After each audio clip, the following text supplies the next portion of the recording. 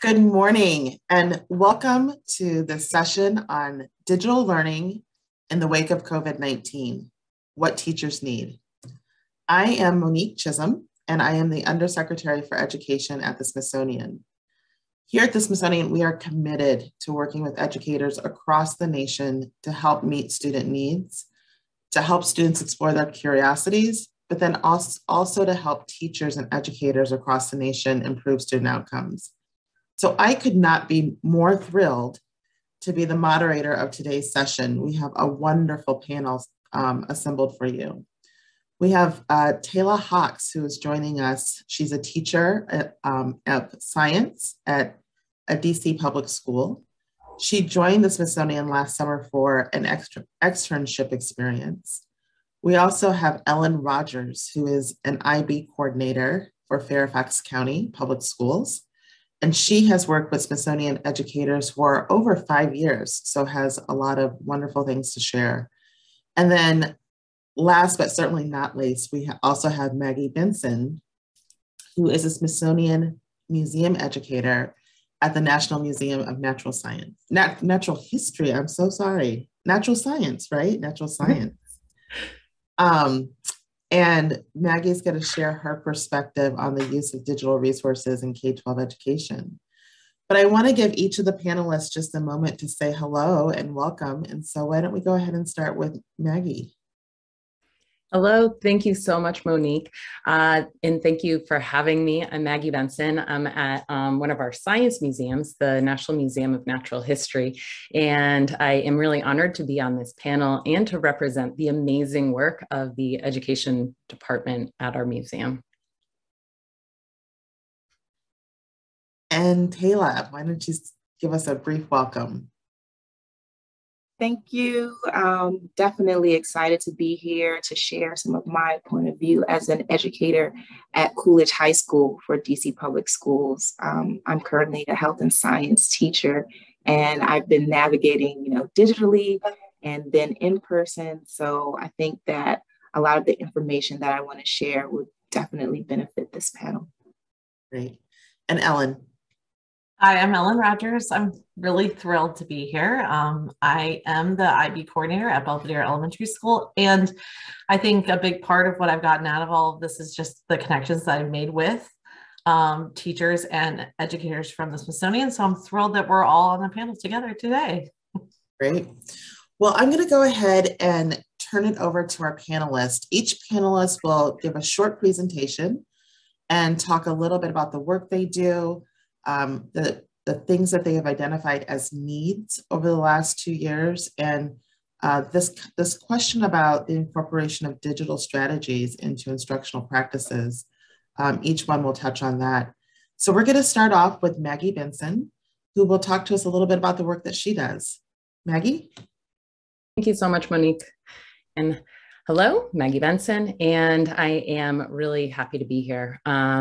And so I am going to be talking about digital learning and at the National Museum of Natural History as the distance learning manager, which I was before the pandemic. Next slide. Just to begin, just a little bit of context about our education programs at the Natural History Museum. We are dedicated to inspiring all ages to better understand their natural world and their place in it, and really to connect to it through our exhibitions, our programs, and our online resources, which includes Curious, our education space for students and the public located in the museum. Next slide. Now, we did have digital learning, robust digital learning before COVID-19. We have a website, and that website has over 400 active pages of education content that represents natural history science. And the resources that are present on this website are really informed by teacher focus groups, teacher surveys, web data, and collaborations and partnerships with all sorts of organizations, but including schools, especially DC public schools. And so we have kind of this rich history of working to deliver what teachers want and need, and working with them to be able to create experiences. One of the experiences that we had before the COVID-19 pandemic that was really instrumental in helping us transition during the pandemic was Smithsonian Science How. This is a distance learning program that I launched with my colleagues in 2014, and it puts scientists inside classrooms through live webinar technology, usually pre-pandemic, with objects and interactions. Next slide. And I really wanted to draw this out because we know, because of this program, that virtual field trips, live webinars are truly an effective learning resource. This slide right here represents a tiny snapshot from a 2019 study that we did with DC Public School elementary students, which was really lovely. And one of the evaluation instruments was the Draw a Scientist assessment. And what we found from this study was that live digital programs, Smithsonian Science How specifically, does positively influence students' attitudes and interests in science. And it does spark their increase and spark their interest in science careers, which we believe is kind of a predecessor to really starting that science identity and that ownership of their science experiences. And so we were really gearing up to gather more data on this study because we were really encouraged. And next slide. And then the pandemic happened. This is actually a shot of the day the pandemic closed, and we had it all set up for a digital program with students. And so we pivoted. Next slide. And pivoting meant that we had to serve these teachers and their students in new ways, but also activate an entire staff of people that had a practice inside museum spaces. And so we came out of the gate with virtual tours and self-guided. They were very popular. We kind of increased the content by creating short videos that experts gave of our museum spaces, these narrated virtual tours. And right now we're working on creating activities that go with our virtual tours if you can't physically come to the museum. Next slide. But really where a lot of the energy and effort went to was webinars. And this is really because we had that foundation of Smithsonian Science How. And from March to June, we really focused on getting all of our team members in education geared up to be able to shift their practice to the digital space. And that was amazing. And the work that my colleagues did was truly remarkable. They did about 70 live webinar programs, putting scientists inside classrooms between March and June of 2020. And what was interesting is when we stepped back and looked at all of the data collectively, whether it was adult programs or programs for families with very young kids, the audience that was coming in the greatest numbers and with greatest frequency were elementary and middle school students. And this really kind of supported a hunch that we had, in part informed by a program that you see on this kind of spoke here, Teacher Tuesday, where we did these webinars with teachers, and we shared with them what resources we had, but in return, they were sharing with us what they needed, what challenges they had. And next slide, what we learned from our metrics, our experience, and these kind of teacher interactions was that the area of greatest need and potential impact that we could make was with elementary and middle school students. They were dying for experiences as formal education was really in flux. And when there was instruction, it was really heavily focused on math and science. And they were looking for these science experiences that were fun, engaging, got them out of their kind of virtual spaces. Next slide. And what we really saw in our evaluations, our survey and feedback was that these programs that we were offering them that connected our scientists to these classrooms were a little bit different, and attributed to these kind of positive different experiences was how interactive they were, the fact that they got to meet real scientists and it was relevant in current research that they were sharing, and really being able to be represented in that program, being able to hear their name called out, and being able to kind of really be a part of it with a large group of students. Next slide. So after June, we had to kind of step back, 70 programs in like 3 months was a lot. So we kind of shifted for the summer to try a different model, which kind of gave us a chance to shift a little bit of our practice to integrate more movement activities, drawing activities, crafts, things that were a little bit different for our audiences. And next slide.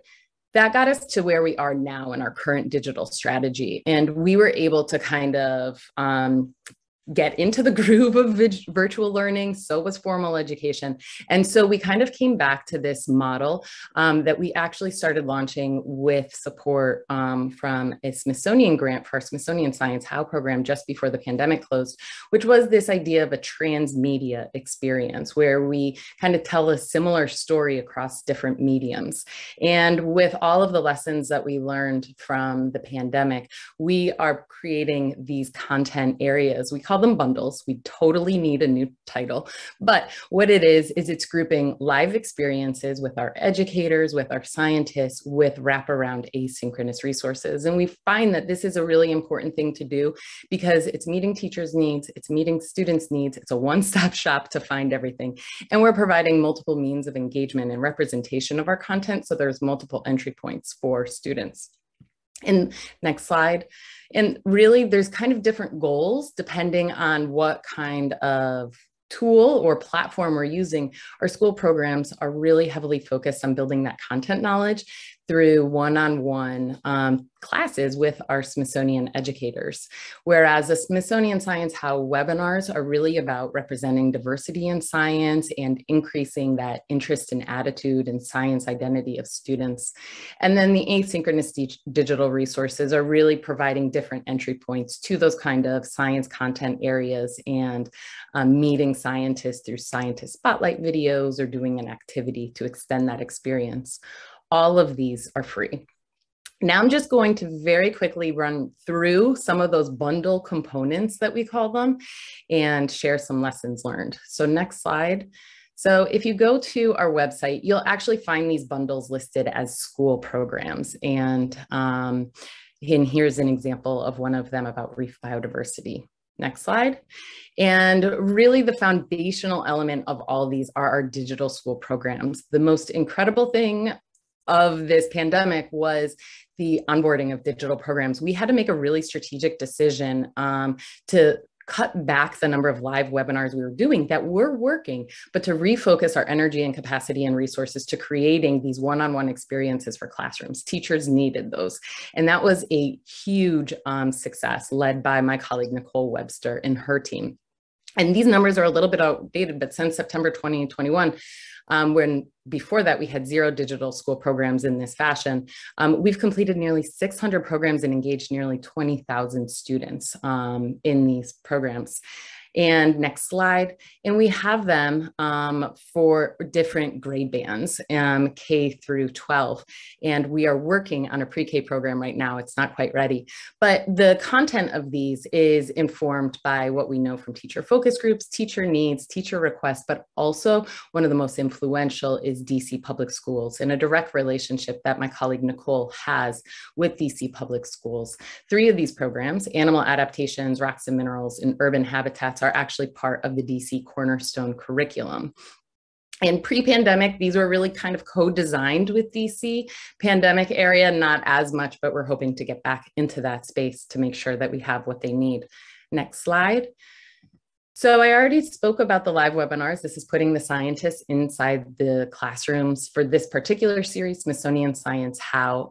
We do this at this point in the pandemic about monthly, and we have over 100 published archives on our website. Next slide. And this is to demonstrate, this slide here, to demonstrate that we are continuing to do research and evaluation even during the pandemic. And we have this wonderful tool that's being piloted with the support of NSF and a partner at COSI in research and one of my colleagues, Colleen Popson, where we are collecting qualitative and quantitative data to be from teachers to be able to learn about their experiences. And so far what we are seeing is that these digital school programs are effectively in engaging students and building their interests and content knowledge. And so we feel really strongly that this is a really wonderful path forward to continue to invest in. Next slide. Our website also has video content. I encourage you to go explore it. Next slide. We have activities that pull on our collections, our authentic research, and really aim to allow students to practice some of the same skills scientists have, like making observations and finding patterns and asking questions. Next slide. We've invested a lot in literacy resources, knowing that students may not have a science requirement, but they have a literacy resource. And how do you get science into that? And so we have leveled readers right now for one of our early elementary programs that we just heard from DC Public School teachers during a PD would be very helpful to have more of, which was encouraging. Next slide. I mentioned we have featured collections. We have featured collections that we integrate within the collections browser on our website, but also in Learning Lab. And next slide. Here, I just kind of want to look to the future. So this is our bundle strategy. We're currently right now evaluating the strategy, actively seeking feedback from teachers who are using it to find out how we can address kind of our strategy to best meet their needs. And looking forward, from my personal perspective, not necessarily representing all of the museum, I think we really have an opportunity here for leadership within this space so that we can really support teachers' needs to be able to adjust what we're offering them, to give them what they need now and what their learners need, and keeping their learners kind of at the center of that experience. But also we have an opportunity for to advance equity and to be able to design and create opportunities and resources aimed at advancing science equity and access. That's a huge part of it, in creating experiences, resources that have multiple entry points and really truly consider the different abilities, skills, and knowledge of our learners. And next slide. And really kind of the final lessons learned that I really wanted to summarize with is our big takeaways at the Natural History Museum is that teachers want digital programming and experiences beyond the pandemic, and that digital education is really going to continue to be the norm. We also know that we have to give learners choice in how they experience our content, and they have to see themselves in terms of diversity, gender, and ages to be able to feel like they can connect with that content and also have their voice and their ideas represented in that programming. Learners need options for format and delivery to meet their different learning styles. I just mentioned that with accessibility. We also know that digital school programs and webinars are definitely effective learning resources. I've mentioned that a couple of times. And finally, I really think that informal education and science centers like the Smithsonian and all of our units really should continue to invest in this space and create digital experiences and resources that reflect our authentic place for K-12, which is the authentic research, experience, collections, experts, and content. I think I have one more final slide. And so thank you very much for giving me your time and allowing me to be part of this wonderful panel. It's teachers like Taylah and Ellen who have helped us along the way, and we truly value all of the information and what they experiences that they share with us to try to help them in the classroom with their students. So I'm going to pass it off to Taylah. All right, hello everyone. Yes, speaking to you from the perspective as an educator, Health and Science Academy teacher at Coolidge High School. Next slide. Just some things about what I do. I particularly prepare students for college and career readiness with the Project Lead the Way Biomedical Science program at Coolidge. And it's with my facilitation that I lead students through a discovery of health professional skills and biomedical science topics. We explore real-world problems and navigate creating ideas and solutions for the problems.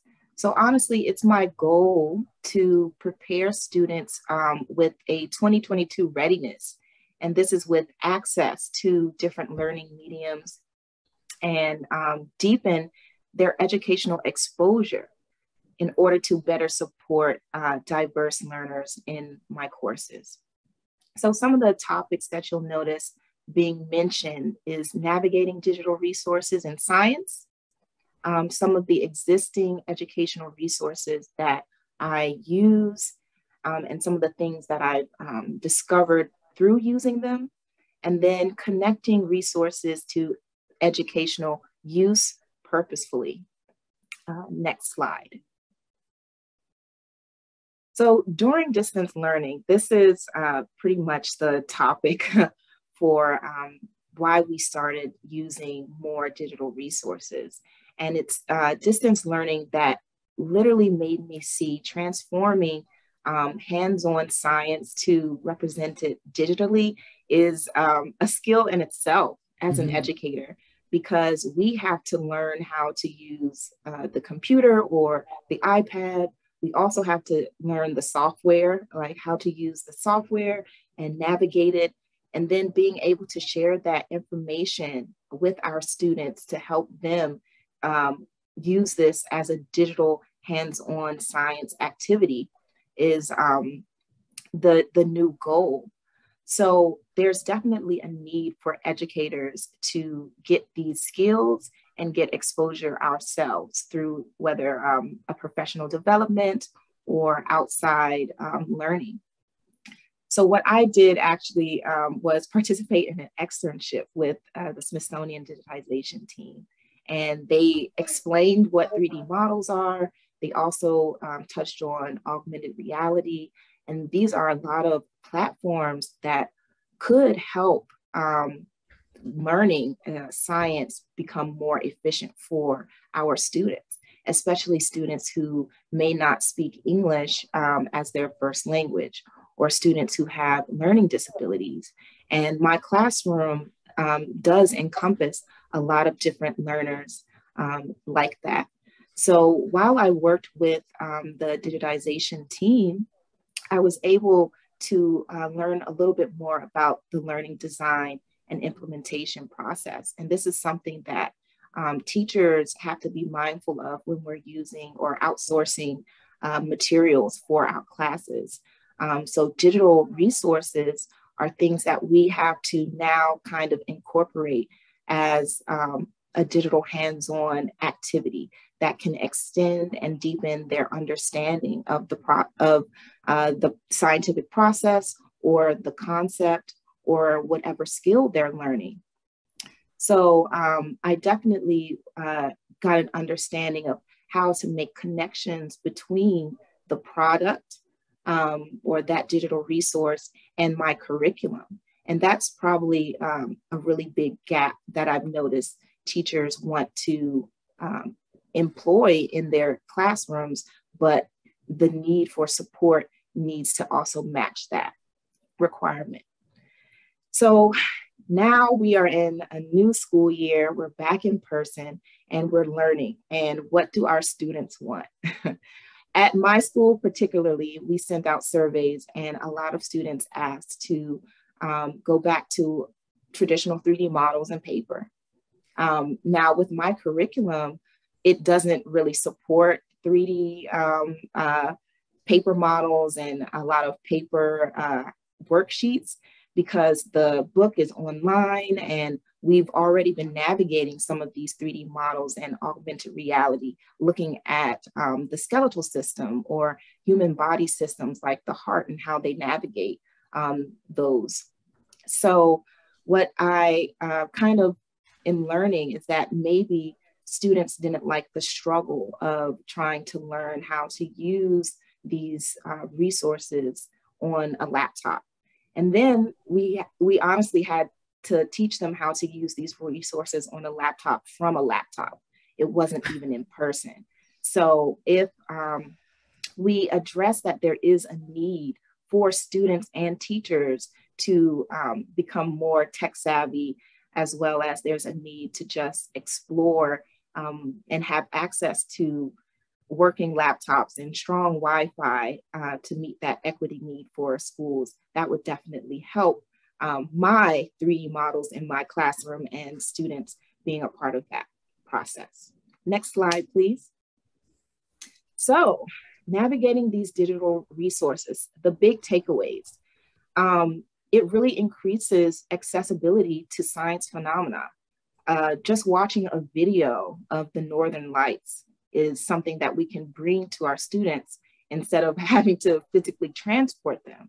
And now with field trips, virtual field trips and virtual labs, we're able to increase that accessibility of science to our students inside the classroom or wherever we are teaching them, if it's distance learning.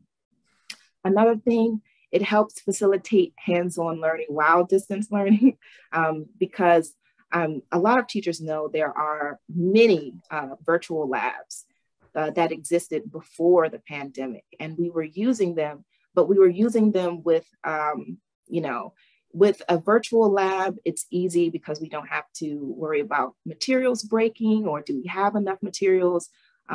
Did we order the supplies in time?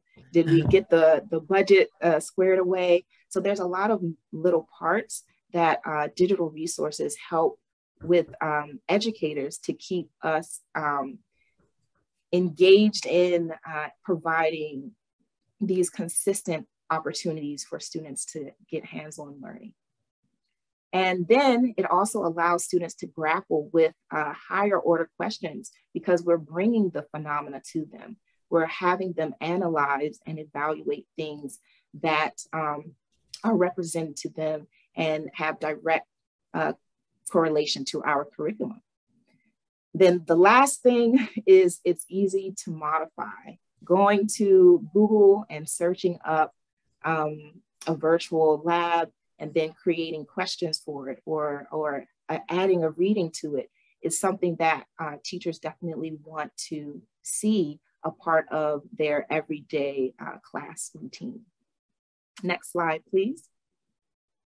So some of the existing educational resources, Smithsonian has a lot. I've been using Smithsonian for throughout the 8 years that I've been teaching, whether it's walkthroughs of a forest or learning about corals. They do a really good job of getting students to interact with science. Then there are things like explored learning that I have my students do, which are just other virtual labs that they can participate in. So the overall goal is it's easy to navigate. We don't have to prepare and set up solutions. We don't have to gather a bunch of materials and worry about teaching students how to hold them and properly do these things with fear. So it kind of gives them at least the first step of modeling what is the correct skill. And then we can get students with these hands-on beakers and things so that they have more confidence. Another thing, with some educational resources, they may not have tasks or questions that are specific to our curriculum. So that may be a limitation for teachers. But as I said before, if there is something, then it can be modified, it can be altered or tailored for our class. And then another thing is that a lot of these models or digital resources can be used in multiple grade levels or multiple subjects because of their connection between the subjects. So if our digital resources identify already how they connect to our curriculum, it really does save us some time because we have, 80 minutes or 45 minutes to plan, depending on which school you're at. So these are just things that we as educators want to keep in mind. Next slide. Okay, so again, digital resource limitations. So we have existing resources, we identify some of their problems. Maybe there's only one reading level offered. If you're learning about corals, normally you would imagine you're learning about corals in middle school, but as an ecosystem, you would learn about them in high school. So identifying the fact that educators need, a little more in depth for ecosystem corals than just understanding corals in middle school. So sometimes there may be very basic questions, but addressing the need for more critical thinking as we get to higher level subjects or biology or maybe even chemistry, understanding what they're made of, that would be great to be addressed. Then the lack of training, not just for educators, but getting educators to train our students to use a laptop is a skill. So getting us to be comfortable with the laptops or any type of tech that we're using.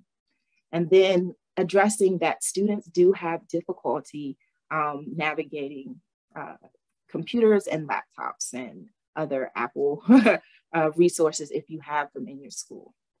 Next slide. Okay, so with all that being said, we want to take it back to connecting to our educational curriculum. Supporting professionals is key, especially when we're using digital resources. So what do we need? We need teacher input, and we need to be knowledgeable of using the learning design process purposefully. So with teacher input, we know, well, what do teachers have to do? We have to teach content. We have to teach content based on grade level, and we have to also make sure it's connected to specific areas of our courses, because some teachers teach multiple courses like that. Next slide, please. So with teacher input, we're essentially supporting our student experiences. Teachers are going to be able to help you identify ways to make navigation easy. We're going to say we need tutorials, we need directions. That would make it easier if a student could watch a video on that, as well as any background information given on that topic. And then easy to locate buttons or features, and just tasks embedded in the software that allows students to engage, not just observing, but maybe going through other skills with that resource. Next slide, Taylah, please. we're going to go ahead and come back to some of these issues in our open discussion. You've presented so much rich information. I'm going to go ahead and invite Ellen in, and then we'll jump back into some of these really valuable points that you're sharing with us.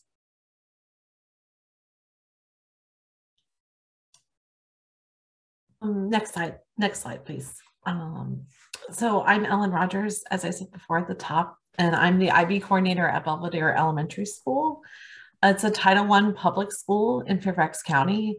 It is the second, we just became, well, we have been, but our second school just joined us as the second PYP school. We have plenty of IB middle school and high schools, but there's only 2 elementary IB schools. I'm also on Twitter, and I'm going to be talking about Twitter quite a bit because it actually plays a huge role in when we talk about the pandemic. But can you go to the next slide, please? Belvedere is in Fairfax County, as I said.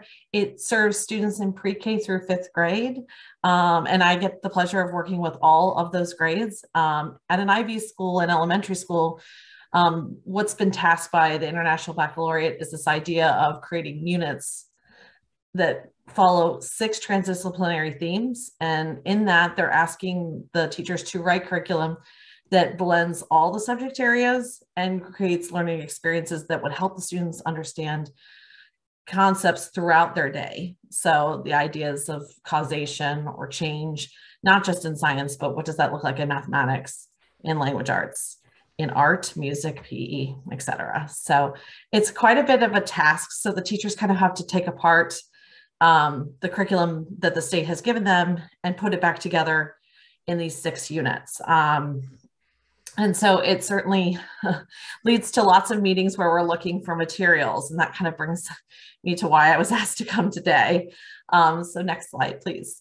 One of the first times I had real experience of digging deep into the Smithsonian Learning Lab was when I attended a summer institute for teachers hosted by Washington International School.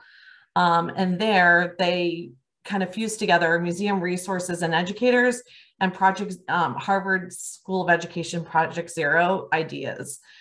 And it blew my mind to see all of this together and could see how, using rich museum resources could also really help kids practice these thinking routines that really push students into deeper thinking. And two of the people that happened to be in my group were Tess Porter and Ashley Naranjo, who ended up being people that I connected with for much longer. So they both worked at the Smithsonian Learning Lab, and I told them I was a little intimidated in using it. And they said, Ellen, it's really not that bad. We'll show you how to use it. And so I was hooked immediately. Once I realized that there were all these digital resources that I could create into collections that I could make for my students, I was thrilled. And so I moved into my 4th grade year really being excited about what could I provide for my students. So my students also really liked that they got to control what it looked like. So they could zoom in, they could read the details. They didn't have to rely on me or an adult to kind of direct them. And I think that part was really liberating for the students. And it's what I really enjoyed most when I initially started working with the Smithsonian Learning Lab materials. And I did tweet it quite a bit about it because I was so excited about it. And that actually led to an opportunity that I got. So next slide, please. In my connections with Jim Reese, who runs the Washington International School Summer Institute for Teachers, he connected several of us into a museum project through the Smithsonian Learning Lab. And it was funded through Longview Foundation. And what they asked us to do is create collections that people could use that were focused on thinking routines and museum resources and what we were actually teaching with our students. And so it was amazing because I actually got to meet these educators and talk to them. And they were able to kind of, if I came to them, for instance, when I met with the educators from the Smithsonian Zoo, I said, well, I'm working on this idea of conservation. And they said, oh, well, we have this perfect idea. You should do this. And I didn't even know that like the Northern Trail had this whole perfect part about the success story of conservation. So it was a really great learning process for me, but also wonderful for me because I also made really great connections with museum educators. And some of them are obviously on view again here. And so it became a place of, I didn't realize, and maybe it was just being naive, that museum educators would curate things just for your school, for your students. And that to me was mind-blowing, obviously coming from a very specific school that really is trying to do an interconnected experience. It's a little more specific than just doing one specific science thing. I really need something that ties maybe science and math together, and being able to email with any of the educators and being able to get their feedback has been so helpful. So next slide, please. So then I became the IB coordinator at my school, which means I definitely exploited all of the connections that I made with the Smithsonian educators and really moved into using museum resources during my planning times with teachers where we wrote our units. So I really started exposing this idea of like, how could we might use this collection and this thinking routine to really push students' thinking and really deepen and enrich their experience through the unit. And so the teachers really started to feel more confident, mostly because I was kind of forcing them to do it. But just this idea of, I felt like it felt a little bit like I was the ambassador between these educators at the museum are available. I promise you, they're willing to work with us if we just reach out. And so that was kind of the bridge I provided. Next slide, please. And then I feel like we've all talked about it, but when the pandemic hit, my job changed dramatically because there was this time where I was blending all of this wonderful curriculum together with teachers, and we literally couldn't be together and we couldn't be with the kids.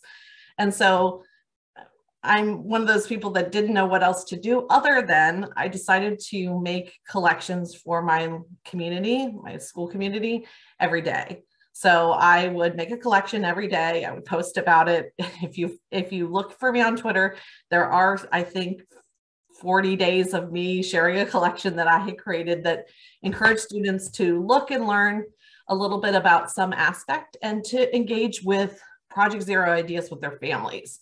So that was an avenue I didn't anticipate doing, but it actually worked out great. And it ends up being, next slide, please. Because of that, due to that fact, I have made many collections in my repertoire on the Smithsonian Learning Lab due to the fact that I needed to make one every day. I made that commitment to my family and school community, and I think it worked out really well. I think it also became a place of my county started retweeting it for other schools for people to use. And so it ended up being more than what I anticipated, which was just the second graders who had been waiting for me to do something about superheroes were excited, but it turned out to be great for lots of other people too. And I think that confidence of like, oh, I really can do this, people do value it, and it is accessible, led me to really thinking when we came back together, we're back into school, what does it look like now? So we're not in the pandemic setting of we're no longer meeting together. So what does it look like when we're finally back together planning? How do we merge what is virtual that was good and great and accessible for families and invitational, and what we were doing before, which we also loved. Next slide, please.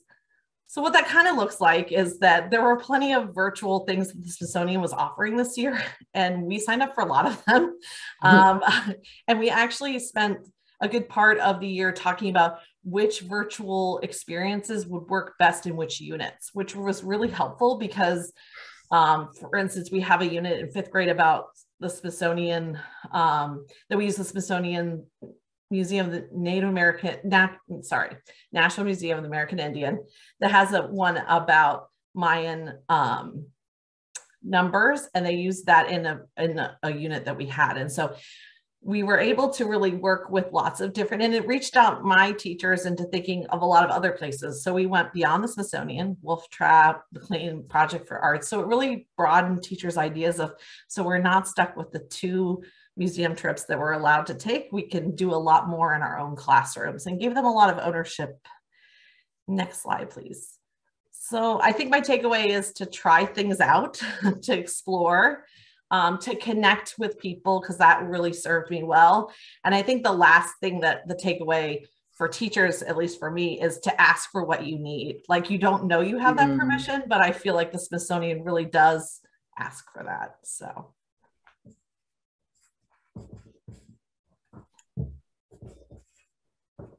Well, thank you all so much. So there were so many rich points of information and connection that were shared from each one of your presentations. I do also just want to invite the viewers to submit questions if you have questions, but I have a couple that I want to just tee up and jump into. Sorry, that's my phone, I apologize. So first off, I really loved hearing about the innovation that happened during this period, and how you were able to think about student needs, but then also your own personal professional development needs, and really kind of progress in really meaningful ways. Taylah, I want to start off with something that you mentioned about the transmedia approach that you kind of landed on in phase 3. And Ellen and Taylah, I'd love to hear, as Taylah describes this, so when you are thinking about transmedia, what are the actual forms that you're considering? And then Ellen and Taylah, as you kind of are thinking about this and through your experiences, what have been most valuable in terms of the types of forms of digital access? To start us off, as an educator, I definitely have to think about the population of students that I'm teaching.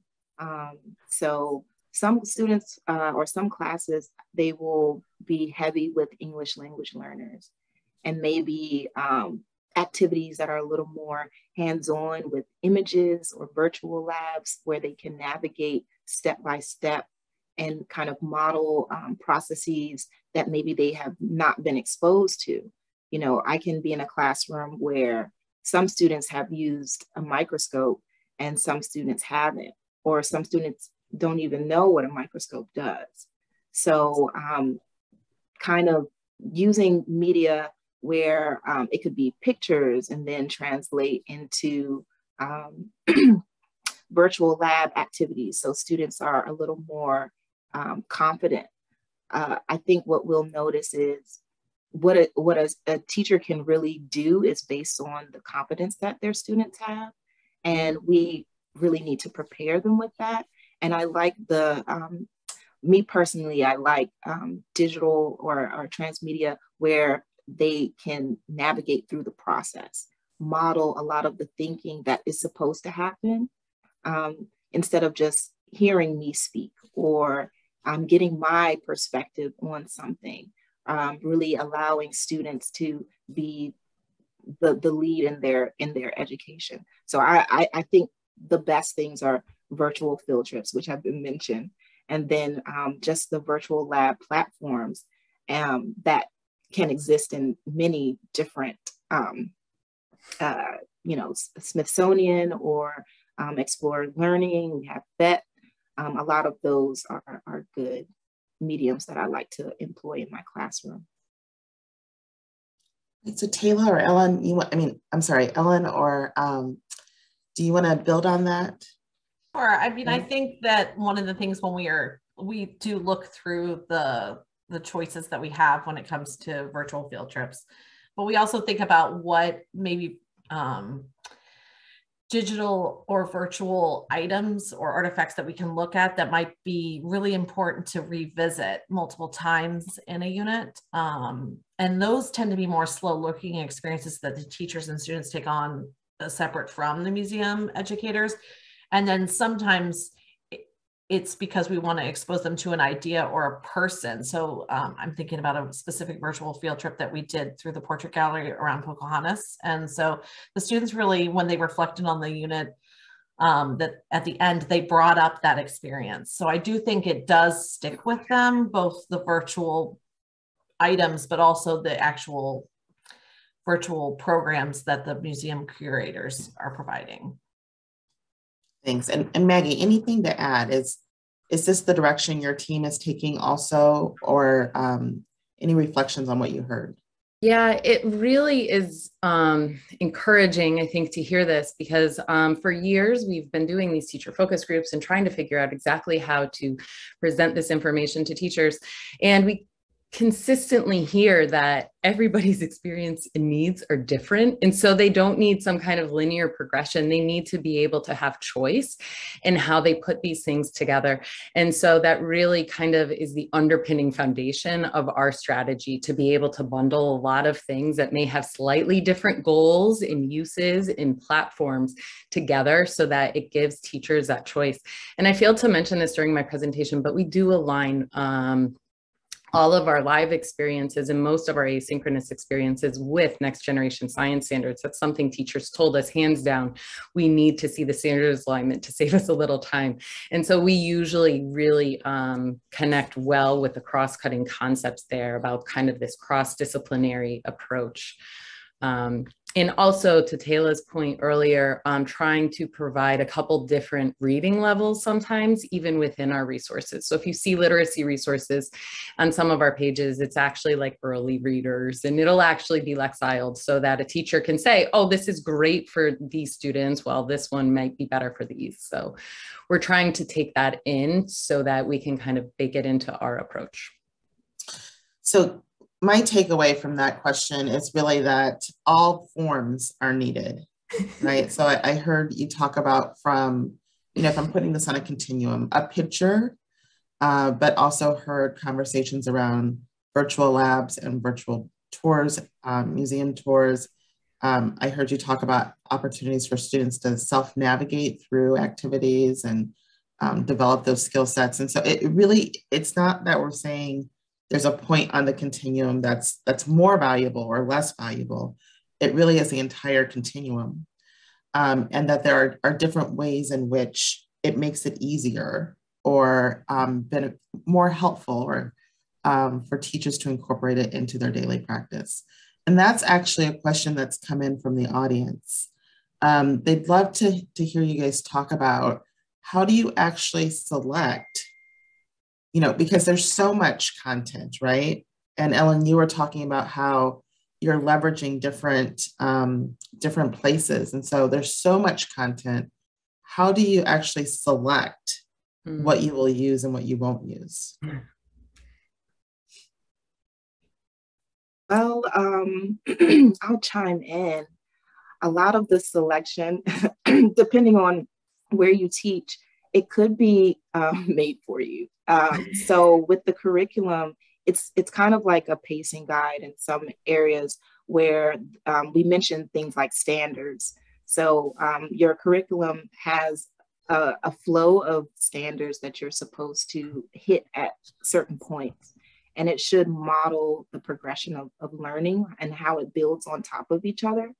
Now, choosing a digital resource, me personally, it's just like, man, I cannot present another reading to my students. What can I do to make it fun? And that's kind of how it starts for me. But I know, or just trying to get students to master a concept in different ways through different outcomes. You know, they can deliver an essay, but it could be more fun to learn the same concept through a virtual lab and then just answer or have a discussion about it. So it really depends on the standards that we're trying to do, whether they need to analyze, whether they need to discuss, whether they need to create. Now, when we get into creating things, it's going to be a lot more fun because then we can bring out, a virtual lab experience, or we can bring out a virtual field trip and have students engaged to deepen their understanding.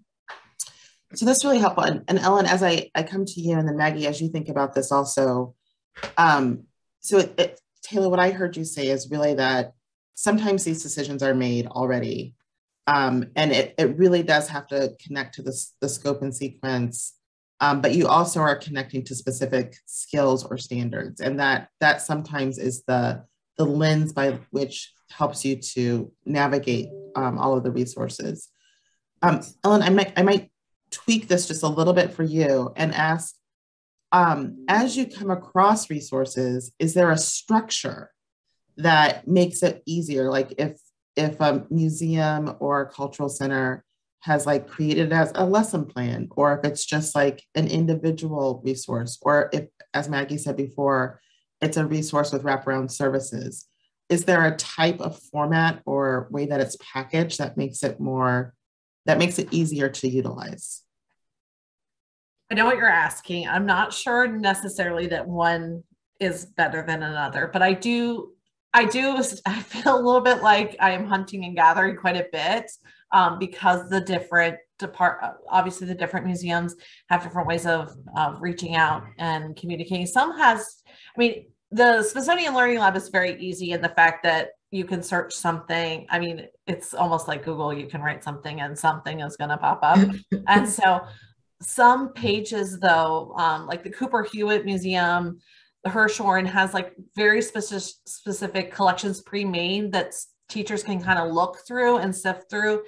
And each of the museums also have that on their websites too. But so it does become a little bit of some of the pre-work I have teachers do before we come together to meet.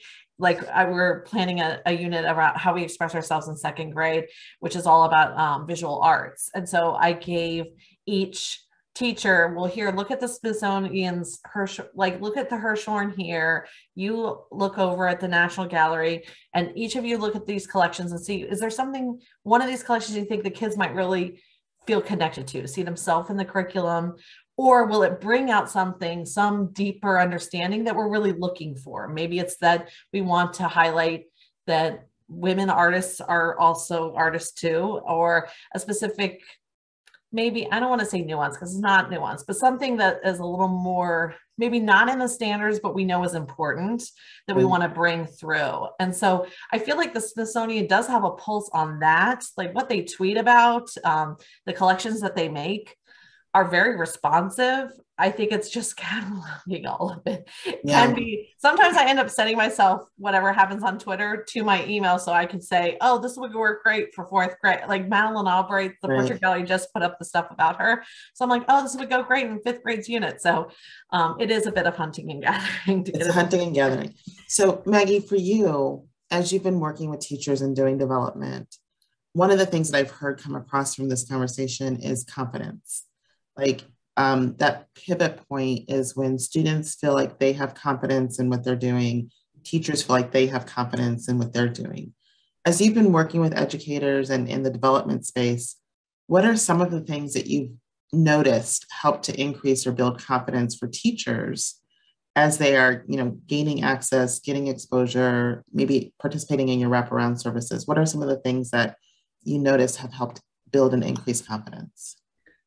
Using platforms, I think that they are used to has been the number one. And so just staying on Zoom, they know Zoom, we're going to stay on Zoom. We're going to limit kind of the technology hurdles as much as we can and use the tools within those spaces to be able to engage their students directly, but also taking kind of the leadership role in those synchronous experiences where in our digital school programs, we have a team of educators that they are really leading. They are managing the technology. The teachers have to get them to that space, but we're doing all of that kind of facilitation and teaching in those moments. And same with our webinars, being able to get them there and then kind of take over.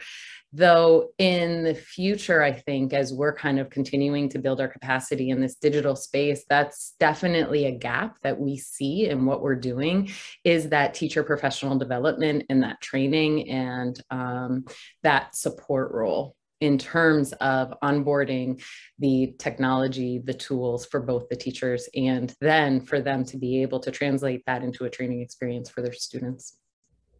Great. Okay, we're getting a lot of questions. So I'm gonna make a hard left turn to a different topic. Okay. This question has come in, and there's an interest in knowing if you have are there styles of digital interaction that you have found resonate more successfully with students, like augmented reality versus video or chat, etc. It really it depends on the student. I love augmented reality. I used to do that a lot. However, some students have, visual needs. I'm also a special educator in a past life. So students will have visual needs, and using some of the technology or the impairment, they would be like, I'm getting vertigo or something. So you also have to be mindful that, or kids will just not want to do it, because they don't want to explore in that way. So there's always like a caveat. Sometimes I would design a lesson and I would think like, this is foolproof, like nothing can go wrong. But with human nature, that we can never think about it like that. So yes, me personally, I love augmented reality. I would love to buy a bunch of VR goggles and have students do anything on Smithsonian or even Google Expeditions, just to explore some of the topics. It creates this real world dynamic for students that makes learning meaningful. And I think that's the overall goal. I think from an elementary perspective, one of the things that was the most popular, most successful, and the kids just really loved, when the Freer Sackler came in and did a slow looking experience with our students and then combined that with yoga, we did it with both first and fourth graders. And because there was both a virtual component that was like very stationary and then a component that was connected, but also very physical, the students really liked the experience and wanted to do it every week. They were very disappointed to find out that it was a one and only kind of experience. But I do think there is something about combining both, like the good things about being back together and then also the virtual elements that really free us from some of the things of not being able to physically go to the museum. So I think things that combine those in the elementary, at least, whether it's having discussions afterwards or whatever, it helps bridge the gap between where we were and where we are now. That's excellent. Maggie, anything you want to add there? We have movement integrated in one of our K-2 programs, and the movement combination with that live interaction is really successful. And also for students who are able to write and read, chat, it's the most basic technology, but the chat, being able to hear their name, see their voice, and see their contributions in real time is really important, especially when it's held externally with a different kind of environment than they're used to. Okay. I think I only have time for one more question, and I have like 5 questions that I want to ask. So I'm gonna maybe try to merge 2. I would be negligent if I didn't touch on the diversity, equity, inclusion, access points that you guys mentioned in your presentations. I heard a couple of things. One, diversity of content, so transdisciplinary, interdisciplinary, but then also, Ellen, specifically from you, inclusion of voices that, you know, might have been left out from previous kind of instructional strategies or curriculum. Can you talk, like, give me 2 sentences on, do you think digital strategies are helping to enhance opportunities for diversity, equity, inclusion, and access? Absolutely. And I think what it gives us is, I think they aren't in textbooks, they aren't in places. So having virtual artifacts, collections, and things are the perfect thing to bring to a classroom or to a group of teachers so that they feel confident in talking about what's beyond a textbook or a standard. So yes, absolutely. Continue the wonderful work that the Smithsonian is doing in that. That's what I'll say about it. Okay. And I'm actually getting the hook. So Ellen, you have the last word on that. I just want to thank you all so much for the work that you're doing.